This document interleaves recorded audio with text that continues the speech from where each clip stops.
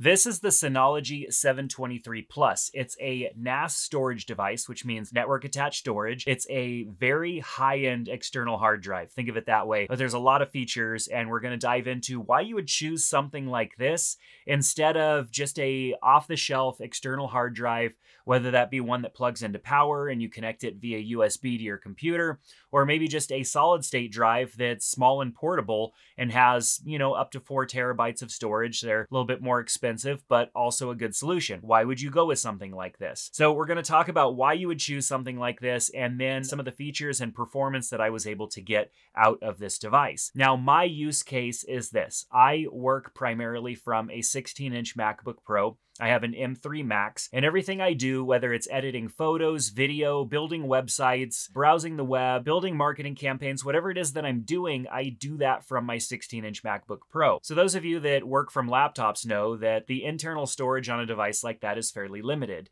Being that I edit a lot of video and produce video content like this, I can't have a whole lot of projects on my laptop at one time before I run out of space. So I need some sort of a storage solution. Now, my storage solution has been external SSD drives. They're a bit expensive, but they're portable and they're very fast. You could plug one of them in through a USB cable and you have expanded storage right there. But I've been running into some issues with those devices. First of all, when I'm really taxing them, like editing video for a longer period of time and rendering out video, they tend to get a little hot and the performance degrades substantially. And there isn't really a good home for that type of device on my desk. It's just simply dangling from whatever USB port that I choose to plug it into, and I have to remember to eject it before I go and take my laptop elsewhere. I wanted something that was a little bit more integrated into my workflow, so when I need to grab my laptop and go, I don't have to worry about disconnecting anything.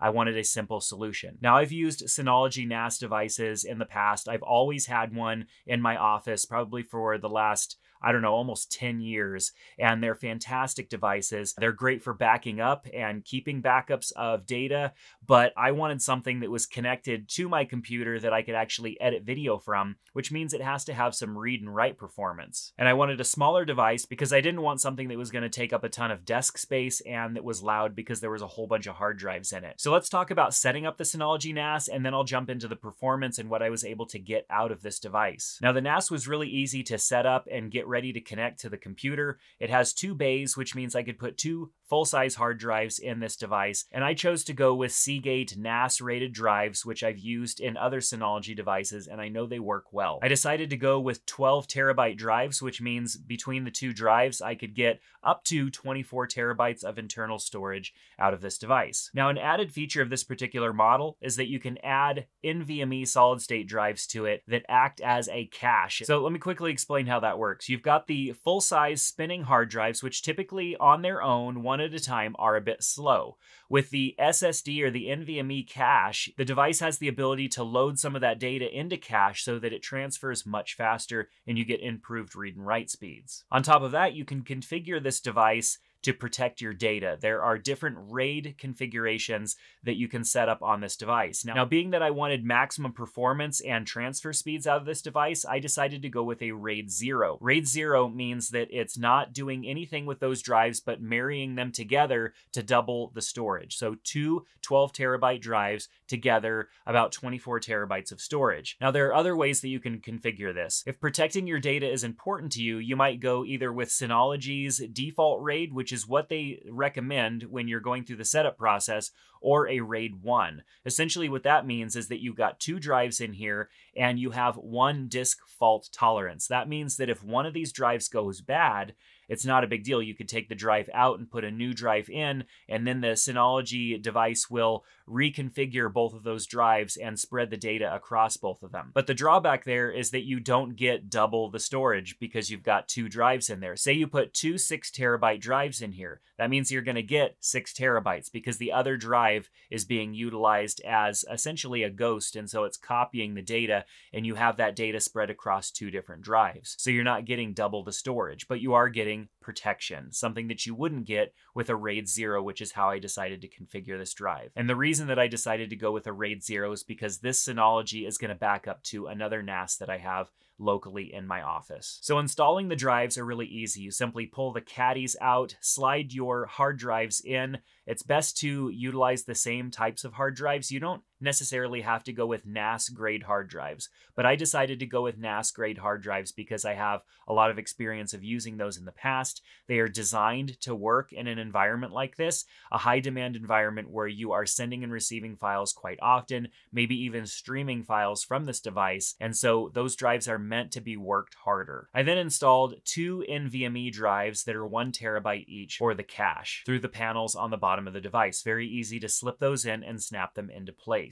Within a couple of minutes, I had everything installed and I was ready to power up the NAS. Now on the back side of the device, we have 2 LAN ports. I run a Ethernet cable into my laptop so that I can get the fastest transfer speeds through my internet connection in my home office as possible. And so simply what I did was take the Ethernet cable that typically is plugged into my computer and plug it into the NAS in the LAN 1 port. I then took another Ethernet cable and ran that from the LAN 2 port directly into my laptop. Once I powered up the NAS, my internet connection resumed and I was able to connect to the internet through the ports on the back of the NAS. Simply, this acts as a pass-through. And so very simply, the internet will pass through the NAS. But what's great about that is that I don't have to have my computer connected to the NAS in order to get access to my data.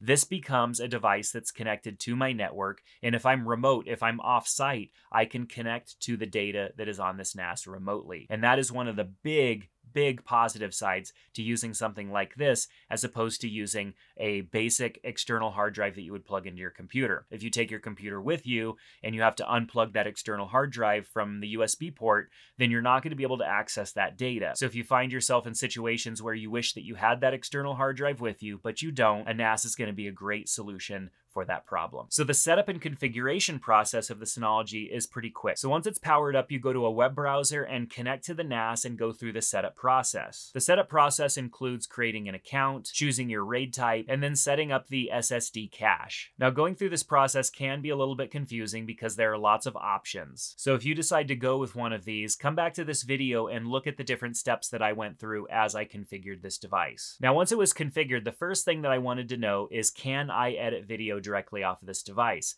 So I decided to do a speed test first and see what the speed test looked like.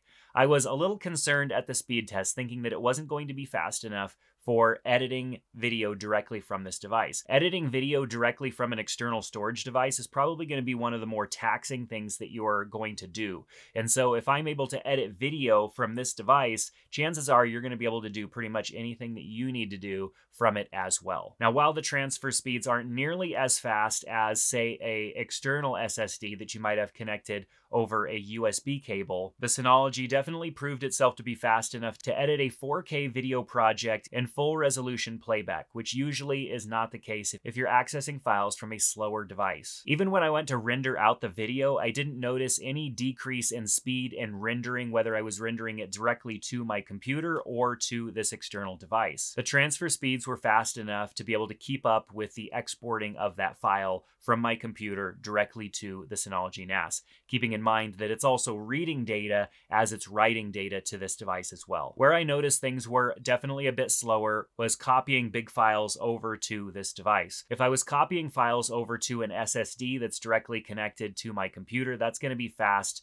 I could copy files really quickly and be on my way. This is a bit slower because the read and write speeds are slower. This is not connected over a USB cable to your computer. It's connected over to the network, and that's a little bit different of a process, thus a little bit slower. So beyond this simply just being a fancy external hard drive for your computer, it has a lot of other features that make it beneficial as well. I got tired of paying for extremely expensive cloud storage like Google Drive or Dropbox, and this device acts as your own personal Dropbox or Google Drive because it's constantly connected to your internet connection. Even if your computer's not connected, so long as the Ethernet cable's still plugged into the back of this, you can access the files and everything that are on this device remotely from a different location. And that for me is a huge selling point. You can also install the Synology Drive app on your computer, which keeps local files synced with this device, kind of like having Dropbox. And then they also have an app available for your smartphones, so you can access files on the go even when you don't have your computer. You could do other cool things with this device, like use it as an email server. There's also a photo storage app on here that's kind of like Google Photos, but fully managed on this device. And so there really just is a ton that you can do with this.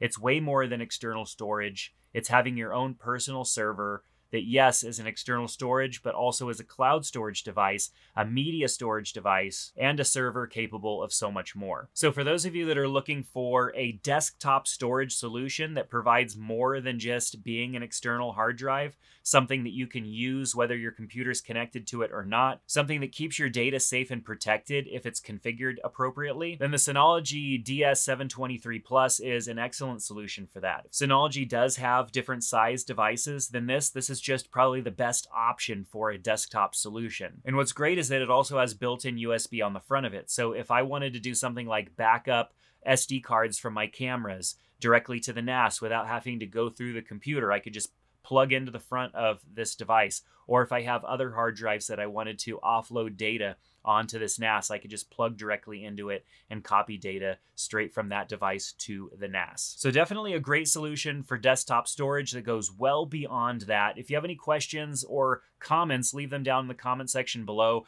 Check out the links in the description. I've got links to this device as well as the drives that I used to configure this. I also recommend, if you're going to use any of the other services on this device, like maybe using it as an email server, using it as a photo backup, or using the Synology Drive, which is like the Dropbox feature, I would expand the RAM in this as well. It is a server. It has a processor in it, and it also has RAM. And just like your computer, it needs RAM in order to perform well. And so I opted to expand the RAM. I just ordered some off of Amazon and installed it. It was also really easy to do. And I'll link to the RAM that I chose in the description below. But that's going to do it for this video on the Synology 723 Plus, an excellent desktop storage NAS, which as configured, I know I could get 5 years plus out of this device without even having to think about it. Protect your data. Don't leave it up to a standard off-the-shelf hard drive that's going to fail in a year or two and just not be accessible unless it's plugged in. Thanks for watching. We'll see you in the next one.